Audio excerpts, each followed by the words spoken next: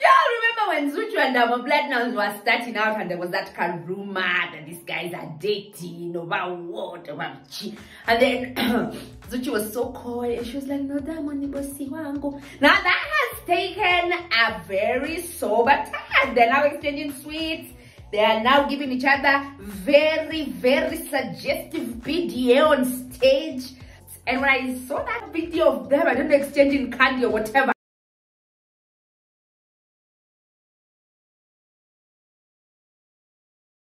I was like, hashtag premium tears loaded. Welcome back to the home of entertainment commentary, keeping up with what's trending, combination with wisdom. And this is, of course, very podcast. Subscribe, hit the notification bell, and be part of the coolest gang, the readers gang. I don't want to be the person who's constantly knocking down love, but I'm sad and I'm just saying, let me be sober. Let me be a bit sober. And I don't know if Zuchu is sober now.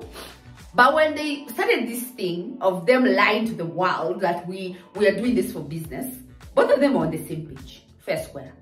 Up until the pages flipped. And then now Zuchu is in too deep emotionally. Me kwanza niko single. Single.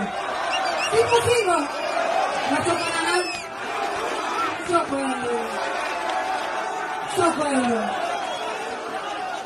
and I can tell, you can tell if you're a babe watching this, if you're a dude watching this.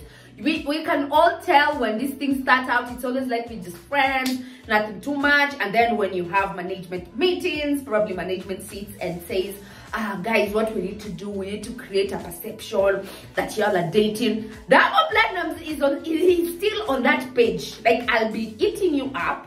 I will do the uttermost to create talk points, but in actual sense, baby girl, you know, me and you, this is strictly business. Like, I am not, maybe at first he was, but right now for Diamond, he will do anything to trend and to have people talk about him. So Zuchu was also on the same page as this judge at some point. But right now, Zuchu is way past her hair. She is so fucking in love. She's just like, Diamond Platnumz saved me, and I saw this and I was like, woo! Prepare the damn serviettes because baby is gonna be crying in a few. Telling you the truth. So Zuchu, in fact, it will be worse for her. Zuchu's case will be worse, guys. Why do I say it will be worse? Because one, Zuchu anagulwa na boss. Then two, she doesn't have her own money. You know, when someone makes you feel like, I did you a favor by bringing you in, I've branded you, you're one of the biggest artists, but if you decide to do this solo, you will not make it far. It is us, WCB, who have made you who you are today.